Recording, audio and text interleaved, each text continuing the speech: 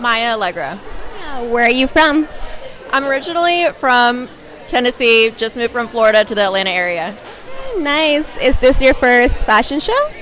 It's not. I've done LA Fashion Week, Miami Swim Week, but this one is so close to home, and I decided that this would be a really great one for me. Yes. Well, what do you think about the idea of Atlanta Swim Week? I love it. This production has been so amazing. I've been super grateful to be a part of some of the photo shoots that they had as well, and the production just came together really well. Yes, Maddie did like a really good job. Who are you walking for tonight? What are you wearing right now? I'm wearing Bovine Blues. Let's do a little spin. And then I'm also walking for Nectar, Cinnamon Club, and Diamond Dolls. Well, good luck tonight. We'll see you on the runway. Thank you.